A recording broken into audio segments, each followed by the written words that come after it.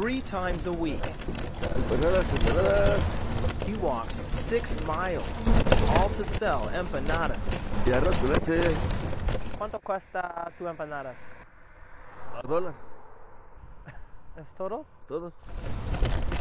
80-year-old Modesto Fuentes tells CBS 2 he treks across Gage Park to raise money to retire in Mexico. And more importantly, Ante Dios le te juré un amor eterno para toda la vida.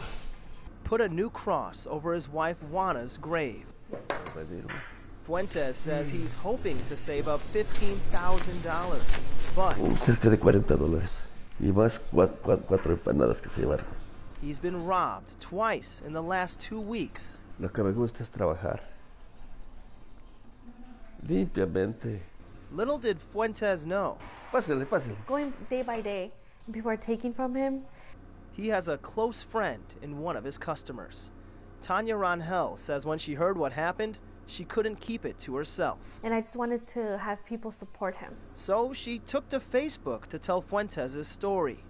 And then people were commenting, hey, you know, start GoFundMe for him. And that's exactly what she did. And I started with a goal of 1,000. I'm like, even just that, so people know it's just trying to help him. But then it grew. And then it started raising and raising, and people are like, add more, add more. Hundreds lending help to Fuentes. Rangel's GoFundMe raising just $15 shy of $8,000 in only 8 days' time. I see my dad in him, and I wanted to do whatever I could for him. And Fuentes says he couldn't feel more thankful to call Rangel not only his customer, but now his friend. Mis agradecimientos son para usted, doña Tania.